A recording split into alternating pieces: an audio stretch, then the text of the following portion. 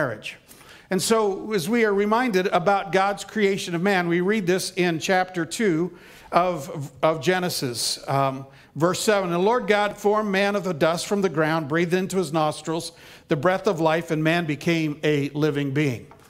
Now you are well aware, I am sure, that there are three options as far as the origins of humanity, of mankind.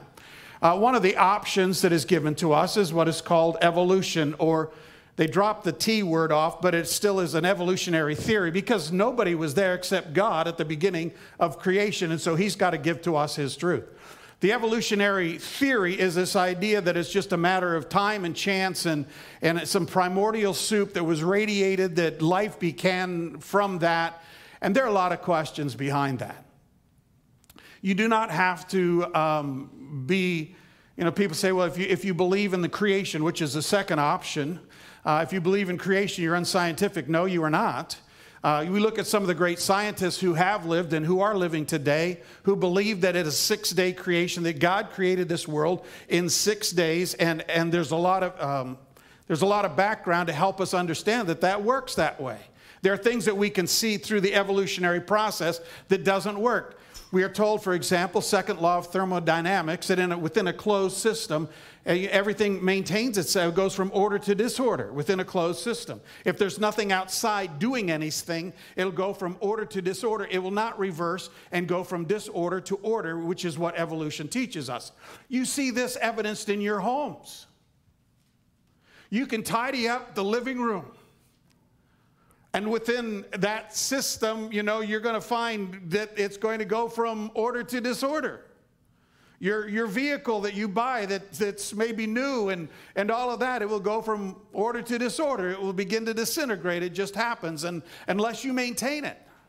And so we understand that. So to say that creationism is unscientific is not true.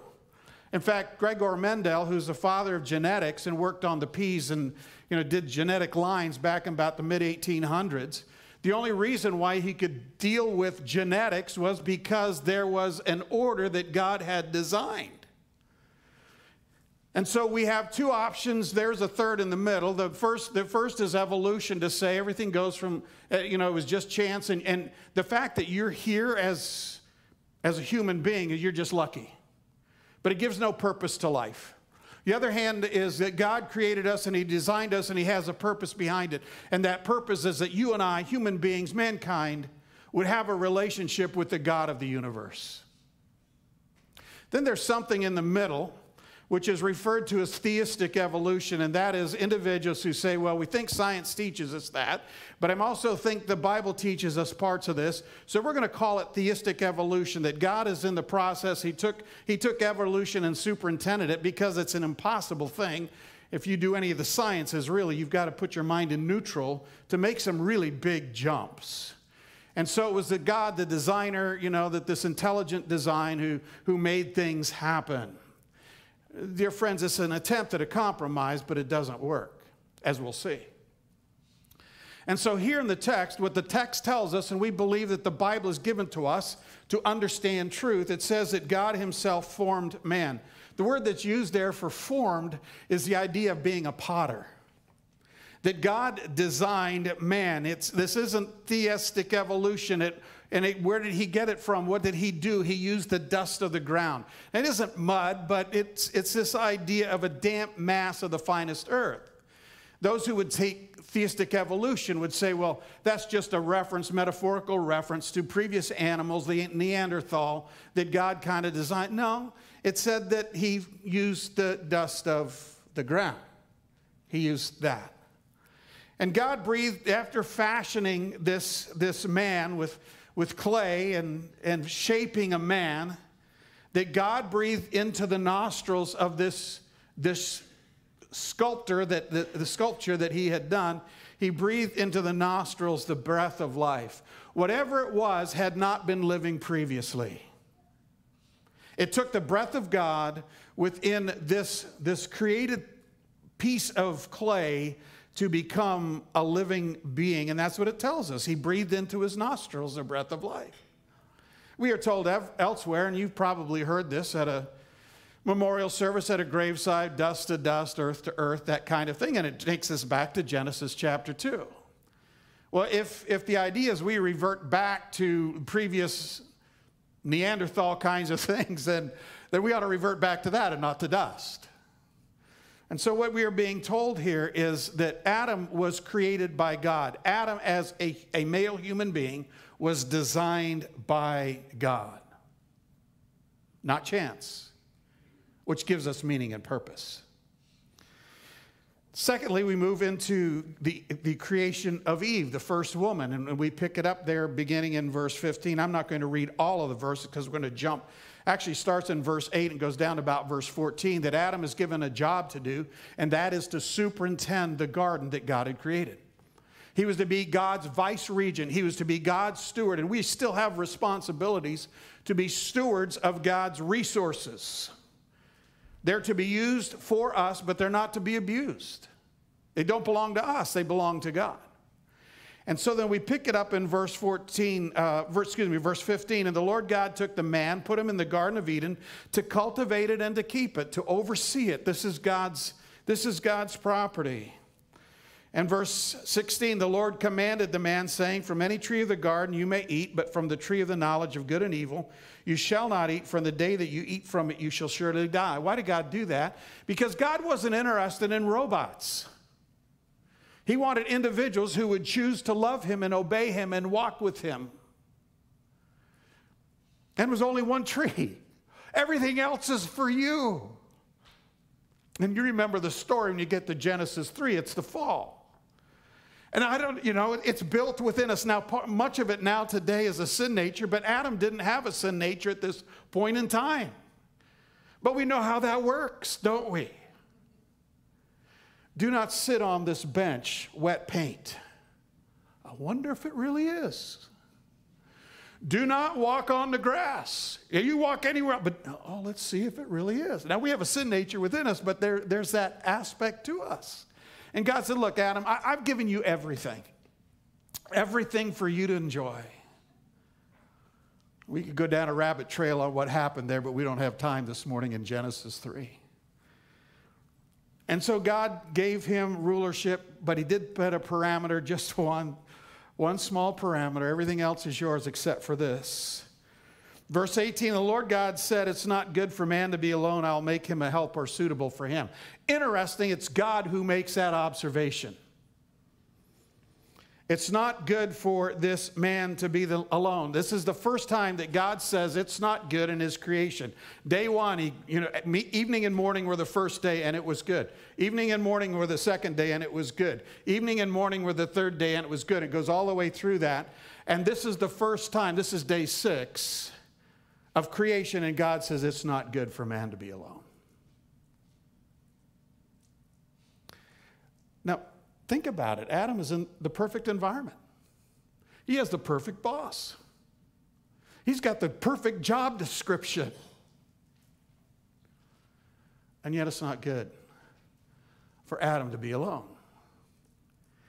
So what does God do? Well, look what he does. He says in verse 19, God had formed out every beast out of the field, birds, etc., and whatever man called him. So God gave Adam the assignment. Let me go down to verse 20. And God gave names to all the cattle, the birds of the sky, every beast of the field. For Adam there was no found a helper suitable for him.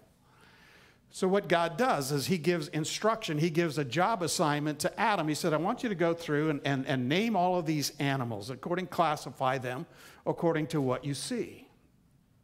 Which tells us that Adam was an intelligent being. He wasn't a Neanderthal. He was an intelligent being who could go through and categorize these animals based upon the fact of what they look like. And the reason, as we understand it, that God did that was so that Adam could see that all the other animals, or maybe I should say all animals, because I'm not trying to put Adam in that category. All animals, there was a male and a female. There was a complement. But you see, it says, but last part of verse 20, but for Adam there was not found a helper suitable for him. Adam was awakened to the fact that were male and female, they were pairs of of animals, but none of them corresponded to him. Not even a golden retriever, sorry. There was nothing that complemented, no one that complemented him. Notice what God says. And so God says, so he's going to put Adam to sleep and create Eve. Why does he do that? It's based on companionship. There is no one suitable for him. He needs a companion. God knew that. Adam needed to find that out, and he did by way of God's assignment. And so the purpose of marriage is not primarily children, although that is to be a product of, be fruitful, multiply, etc. Doesn't mean you have to have kids, but that is to happen within those contexts. But the purpose of marriage is companionship. So now if you were asked on a quiz program, what's the purpose of marriage? It's because Adam was alone and God said, I'm going to create a helper.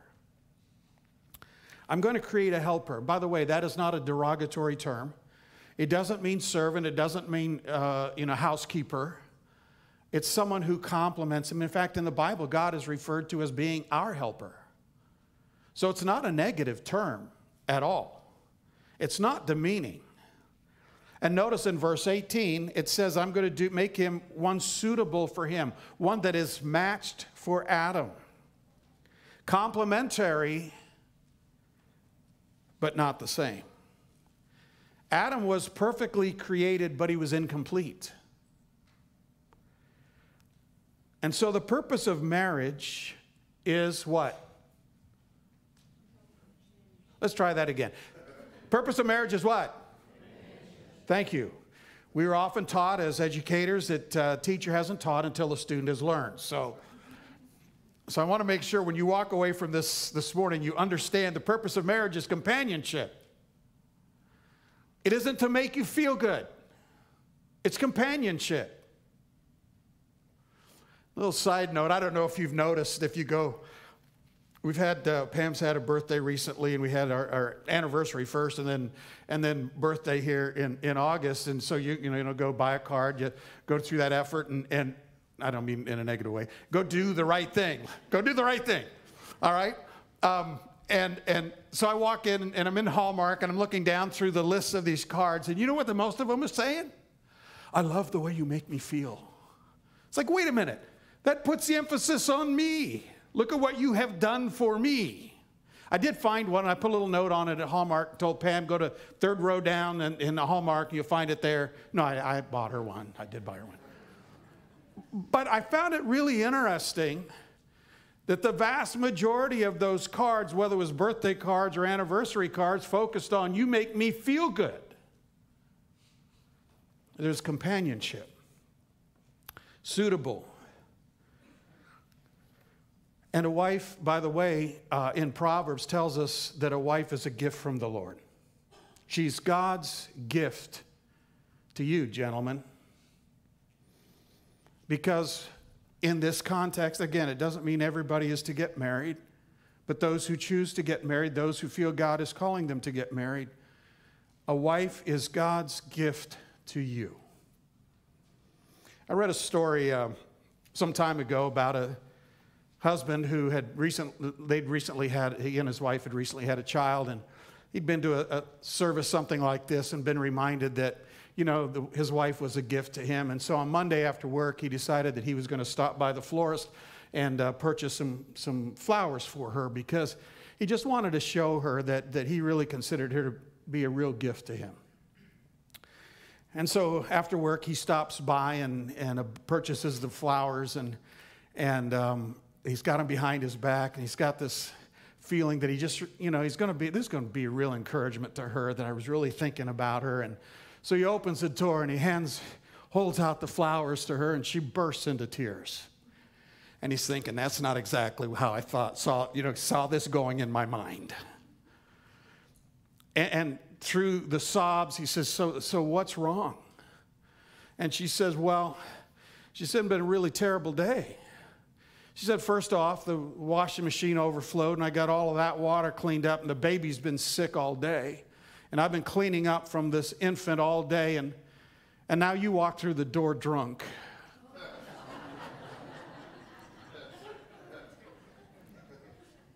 So don't make it that much of a surprise. A wife is a gift from the Lord. So Adam names animals. We saw that in 19 and 20. No suitable helper for him. No animal that corresponded to him. And then we see the creation of Eve in verses 21 through 23. So the Lord caused a deep sleep to fall upon man. He slept. Then he took one of his ribs, closed up the flesh at that place. So God performs the first surgery, puts Adam to sleep, anesthesia, takes a hunk of flesh. That's really what the word means. Takes a hunk of flesh out of his side.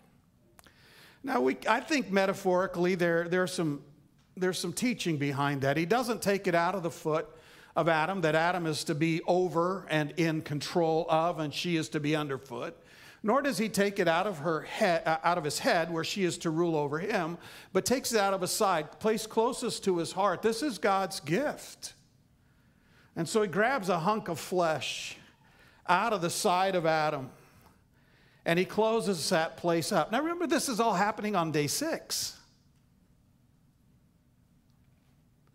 That's been got to be one of the quickest healings, right? You know, that's taken place because Adam wakes up. And the Lord God, verse 22, and the Lord God fashioned into a woman the rib in which he had taken from the man and brought her to the man. It's a different word than the one that was used of forming the man back in verse 7. The word could be translated built. That God built a woman. It implies beauty. It implies intentionality. That God, in his grace and mercy, is preparing a gift for Adam to give to him.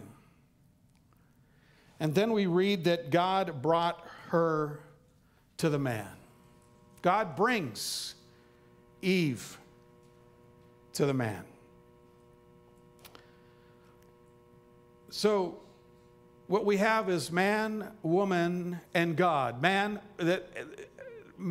a woman, and God. That's what forms the strong marriage.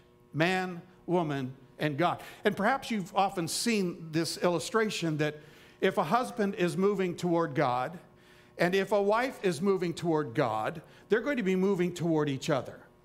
It's a pyramid. And the closer you move toward God, the closer you move toward each other. And so that's what we see being exemplified here, that God has fashioned a woman.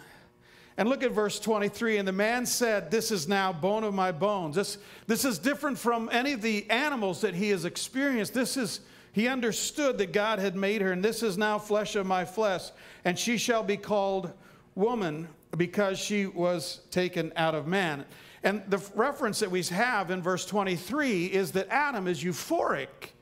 We would say, yes, at last, finally, there's someone who has been designed for me. It's the first recorded words that we have of Adam in the Bible. His response, his understanding of what God has done. And he recognizes Eve's similarity. She shall be called woman. The word for man is ish. The word for woman is isha. So there's a connection there. Adam is saying, she is connected to me. She is now part of what I was. So he recognizes the similarity. And then God gives to us 4 principles for marriage found in verses 24 and 25. So whether you're married or whether you're contemplating marriage, these are things that you need to know and understand as to whether or not you're going to be able to handle them. And so we read in verse 24, "For this cause a man shall leave his father and his mother, shall cleave or cling to his wife, and they shall become one flesh. And the man and his wife were both naked and were not ashamed."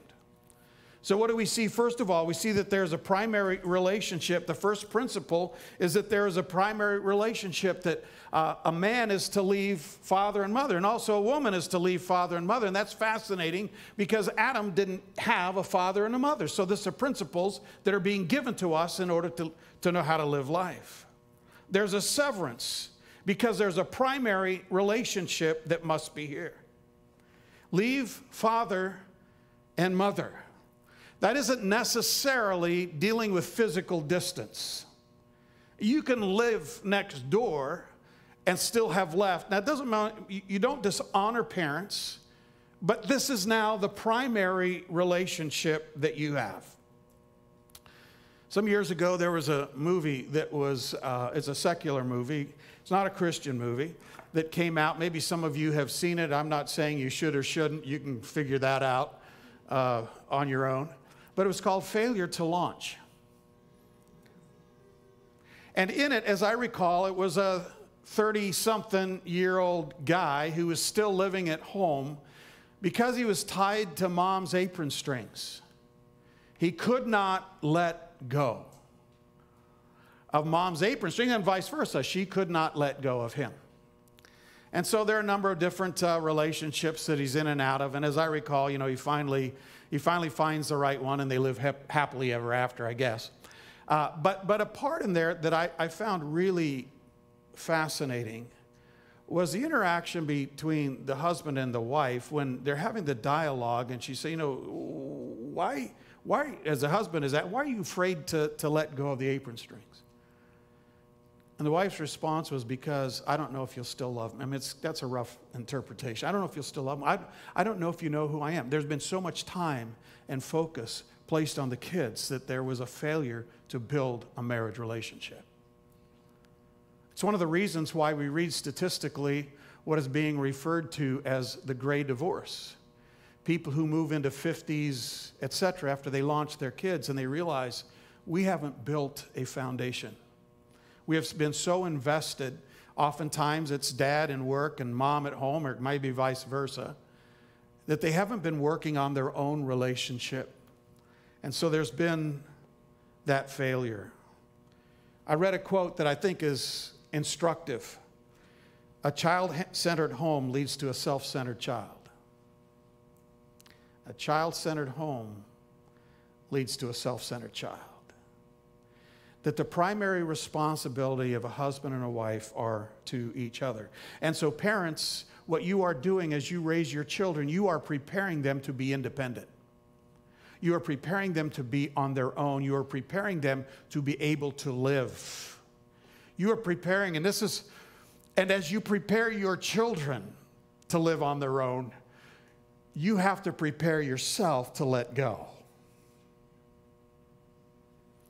And so the primary relationship, first principle, primary relationship is between mother and father. I remember quite a few years ago having a conversation with a gentleman who was probably in his mid-60s, but his mother-in-law was still meddling in their marriage. Maybe some of you remember that song, Billy Boy, how old is this woman you're dating? Billy Boy, she's whatever. And when you add up all the total number, she's 85 years old. She's a young thing and cannot leave her mother, as it says. So we are preparing to let our children go. We are preparing them to be independent. We're preparing them for a marriage relationship. Secondly, marriage is to be permanent. You see, and shall cleave to one another. I like to use the word superglued. Those of you who have done any woodworking, you know that if you get good joints, run the edge of your wood through a joiner and apply a good bead of glue and then clamp it and let it set, that eventually when you go to attempt to break it, it will not break at that joint. It will break somewhere else. And so in relationships that dissolve, there's never a clean break. And that's why God says, I want you to understand that you're going into a marriage relationship to make it last. Now, sometimes those don't. And sometimes there's remarriage, okay? So if you're in a remarried relationship, make sure that you're emphasizing this one is going to work. I'm going to put the effort into it. What's the most important part of a wedding ceremony? Do you know? Now, obviously, you've got to have the bride and the bridegroom are there, but they're not the most important part. And yes, I mean, I have one of the best seats in the house on most of these events where I get to watch the bridegroom's face as the bride is walking down the aisle. You know, it's a great position to be in and to watch the beauty. But the most important part of a wedding ceremony are the vows. The vows are not a contract. They're a covenant.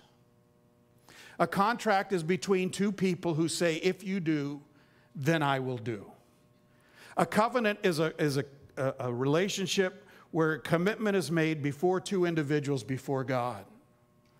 God, I'm making this to the best of my ability. This is what I will do. This is a covenant. God, you are part of this relationship. Marriage is built on commitment. That's what the vows are. That's why you have witnesses. Remember what you said. It isn't based on romantic love. It's great when romantic love is there. But those of you who are married will find out that there are some days that romantic love does not appear to be there. But you stay together. Why? Because we made a commitment before God. And we're going to work this thing through. Malachi 2:14 refers to the idea of marriage being a covenant.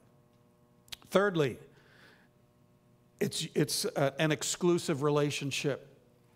In the sense you hear it, leaving all others as part of the vows that are often included. Leaving all others, they became one flesh. Man and a woman become one flesh. We become one. It's not that you lose your identity, but you work together toward common goals and toward a common purpose. And so you must have conversation. The companionship must be there. What is it that we want? In marriage counseling with individuals, and I caution this, is to have a his and her checking account. Now, maybe we share it, and she kind of runs, but to have this idea that I don't know that I'm going to trust him with my money. I don't know I'm going to trust her with her money. And so there becomes that potential for a break. Somebody has said the only thing that you ought to be able to have that's your own is your own bathrobe. But it's ours. It's ours. And if you are thinking about getting married and you cannot do that with the person that you are contemplating marriage with, don't get married. You're building on the wrong principle. And lastly, first of all, first principle, it's primary relationship. Secondly, marriage is a permanent relationship. Thirdly, it's an exclusive relationship. And fourthly, it's an intimate relationship. Last part of verse 25, and the man and his wife were both naked and they weren't ashamed. It isn't just physically they didn't have, everything was open. There was conversation. Emotionally and physically, everything was open. And it wasn't until, remember Genesis 3 in the fall, where all of a sudden they put on clothes. You got to cover up because sin has now broken that relationship. I find it interesting as I was thinking this through. What did Adam and Eve wear to their wedding ceremony? It wasn't a tux. And it wasn't a wedding dress. They wore their birthday suits. Because there was full, open, and trust that was there. God's principles, God's blueprint for marriage. Reminder to those of us who are in marriage to reconsider, to renew, re-understand our commitments. Those of you who are contemplating marriage at some point in time, remember what is involved in that process, what God has designed. If you're here this morning and you don't have a personal relationship with God, you can't build a marriage that's moving toward God if you're not a follower of Jesus. In fact, it's the reason why Jesus went to the cross, to make it possible that every single human being might be able to know God in a personal way. That we come on equal ground. It makes no difference what our race, nationality, economic background, educational background might be. We all come as sinners in need of a Savior. And that Jesus went to the cross to pay for our sins and our failures. And so God desires that we would know Him in a personal way. And that comes through understanding that Jesus paid for my sins and my failures. And therefore, one day when I stand before God and God should say to me, Dan, why should I let you into heaven? It's because Jesus paid my entry fee. It's not because of good works, efforts that I've done. That'll do absolutely nothing. It's Jesus paid for my sins and my failures. Secondly, to those of you married and anticipating marriage, again, consider what God's purpose is. What God wants of you, and invest. It takes work. It takes time. Just having a blueprint doesn't do us any good unless we use the blueprint to begin the hard work of building a house. And there'll be days you feel like building. And there'll be days you think, man, this is just plain hard work. But it's based on commitment. And thirdly, that a world around us needs truth. And a few weeks ago talked about taking the light that we have here and taking it out into a world, because there are a lot of blueprints that are laid before people, but it starts with a personal relationship with Jesus. Let's pray. Father, thank you that you've given to us instruction. We don't have to kind of guess as to what makes marriage work, what makes a relationship with you work. Father, we get bombarded that somehow religion will enable us to get to you, but religion keeps us from knowing you. It keeps us from that relationship.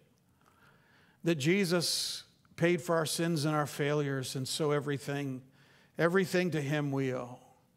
And so we're grateful that He was willing to do that, knowing what He got. He knew my sins and my failures, and yet He was willing to go, and that's true of every single human being. Father, thank you that you designed the relationship of marriage for companionship. And Lord, I realize there's some who have not been called to that, but there are still friends that come alongside. But Father, in this world, marriage is designed by you. We don't need to update the blueprint. We don't need to change it. We need to follow it. It's given by the master architect. And Father, there's a world that's really struggling. They've been force-fed and given so much false information about what makes marriage work, what makes family work, what makes home work. And we need to be able to tell them, build your life on Christ and build your marriage on Jesus. Build your home on Christ. So thank you, Father, that you give to us truth that doesn't change no matter when we live. And so it's in Jesus' name we pray. Amen.